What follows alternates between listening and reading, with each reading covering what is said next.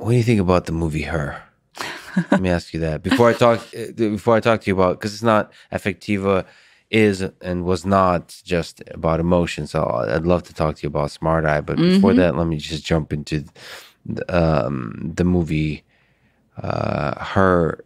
Do you think we'll have a deep, meaningful connection with increasingly deep and meaningful connections with computers? Is that a compelling thing to you? Something I you think think that's about? already happening. The thing I love I love the movie Her, by the way. Yeah. But the thing I love the most about this movie is it demonstrates how technology can be a conduit for positive behavior change. So I forgot the guy's name in the movie. Whatever. Theodore. So Theodore was like really depressed, right? And he just didn't want to get out of bed. And he was just like done with life, right? And Samantha, right? Samantha, yeah. She just knew him so well. She was emotionally intelligent. And so she could persuade him and motivate him to change his behavior. And she got him out and they went to the beach together. And I think that represents the promise of emotion AI. If done well, this technology can help us live happier lives, more productive lives, healthier lives, more connected lives. So that's the part that I love about the movie. Obviously, it's Hollywood, so it takes a twist and whatever.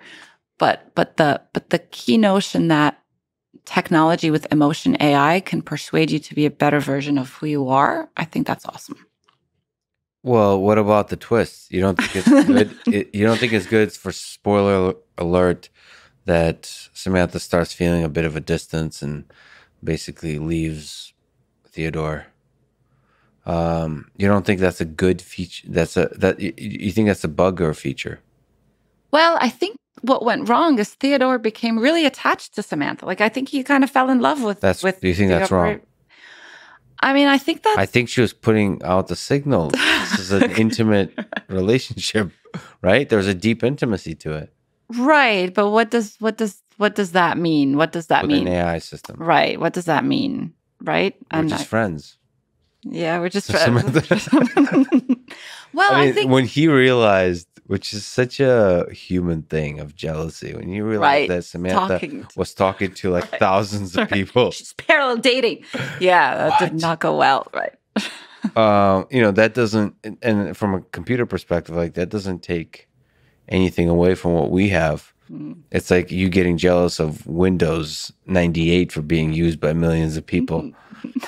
But it's like not liking that Alexa talks to a bunch of other families. But I think Alexa currently is just a servant. It tells you about the weather. It doesn't do the intimate, deep connection. And I think there is something really powerful about that, the intimacy of a connection with an AI system that would have to respect and play the human game of jealousy, of love, of heartbreak, and all that kind of stuff, which Samantha does seem to be pretty good at. I think this AI system knows what it's doing. Well, actually, let me ask you this. I don't think she was talking to anyone else. You don't think so? You think she was just done with Theodore? Yeah. Oh. She knew that this, and she wanted to really put the screw in. She wanted to move on? She didn't have the guts to just break it off cleanly. Okay. She just wanted to put in the pain. No, I don't know. Well, she could have ghosted him. She could have ghosted him. It's like, I'm sorry. There's our engineers.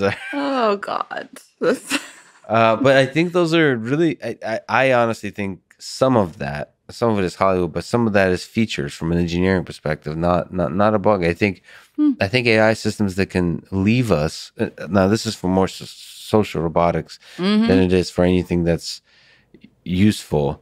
Like I'd hate it if Wikipedia said, I need a break right now.